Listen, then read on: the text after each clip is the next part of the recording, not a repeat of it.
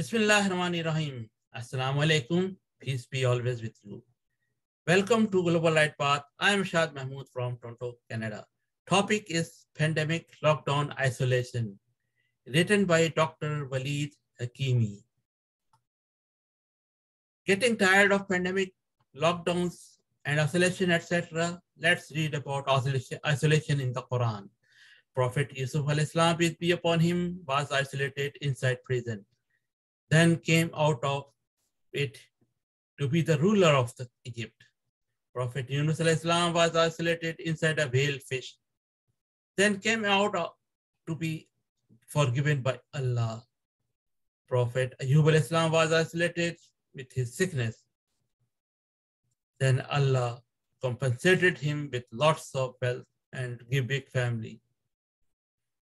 The youth of the cave isolated inside for around 300 years, so Allah saved them from their enemies.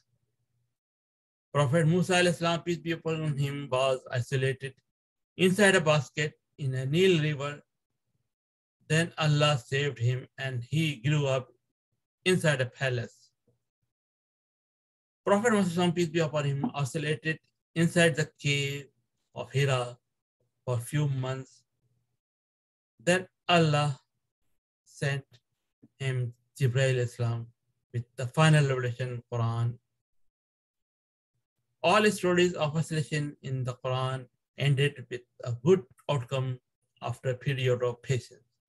But this only happens depending on what you did during this isolation period.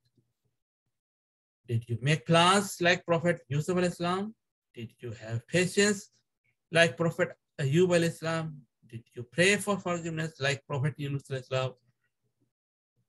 Just like those stories of isolation in the Quran ended with mercy, forgiveness, health, wealth, safety, and leadership, may Allah give us all these benefits of isolation once again. Ameen. Written by Dr. Waleed Hakimi. Thank you.